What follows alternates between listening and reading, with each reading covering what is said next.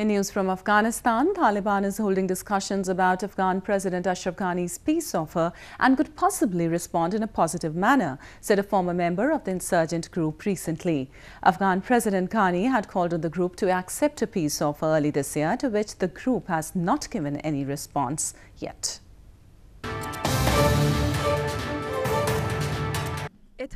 A former member of Taliban, Hakimullah Mujahid, on Wednesday said that the insurgent group is holding discussions about Afghan President Ashraf Ghani's peace offer and could possibly respond in a positive manner. Mujahid, who is now a member of Afghanistan's High Peace Council or HPC, said the group is conducting consultations and hopefully will respond positively to the government. مشورې کوي او کېدای شي په یو مناسب وخت کې یو مثبت جواب د دغه وړاندیز په هکله باندې رامنځته.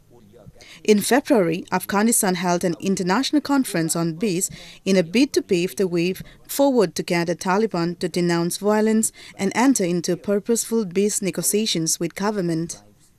President Ghani called on the group to accept the offer and to join the peace process and save the country.